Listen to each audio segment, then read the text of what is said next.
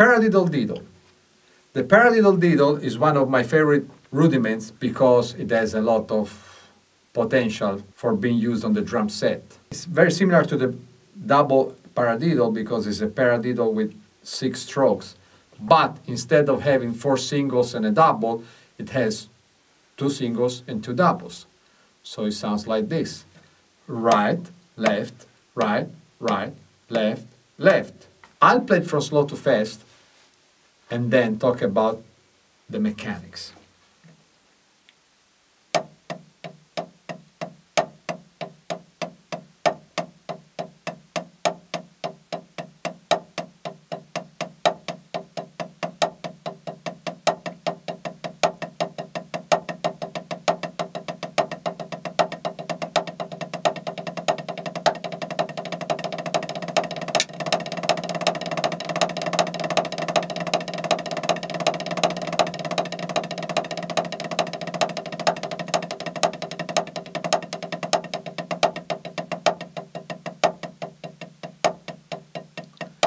So let's see what the leading hand, in this case the right hand, is really doing. I'll play the left hand on my leg.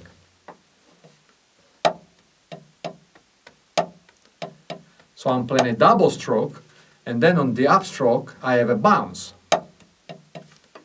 which is much easier to do than playing everything in one position.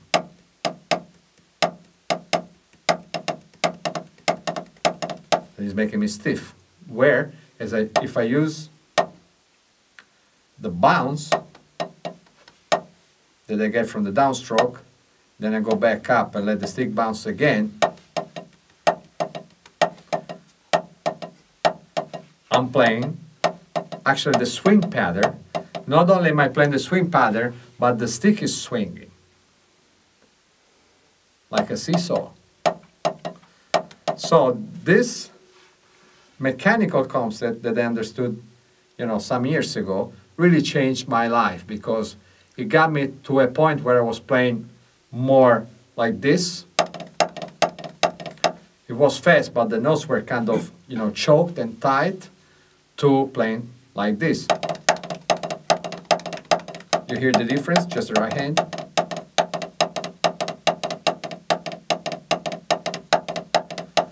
In the first case, which I see many drummers and many students, everything, once again, is played only thinking about this part of the stick, without paying any attention to the back side and to this, pendulum effect.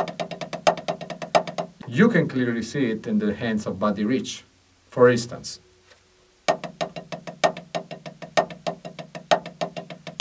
Or if you notice, the Wacko's hands, when he, attack the drums, many times he's doing this, not this, because he's using the back part of the hand and of the stick in order to be looser, When I go real fast,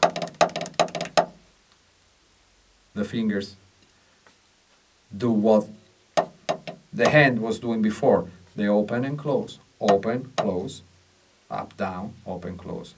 The stick goes up and it goes down. Left hand lead.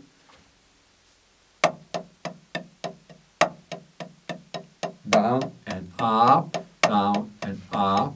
See how I go underneath the drum? The pad in this case. It's not, like this parallel all the way through.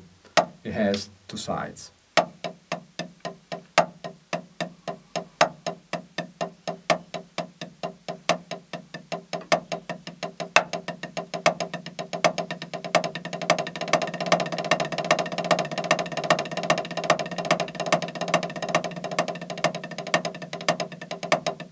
One last comment, when I do this, the swing pattern is actually exactly the same mechanic and number of notes that I would do if I played the Mulder triplet. It's just a different rhythm, different spacing between the notes. This is a triplet, down, tap, up. This is the swing pattern. down, tap, up, down, tap, up, down, tap, up, down, tap, up. So it's really the same action.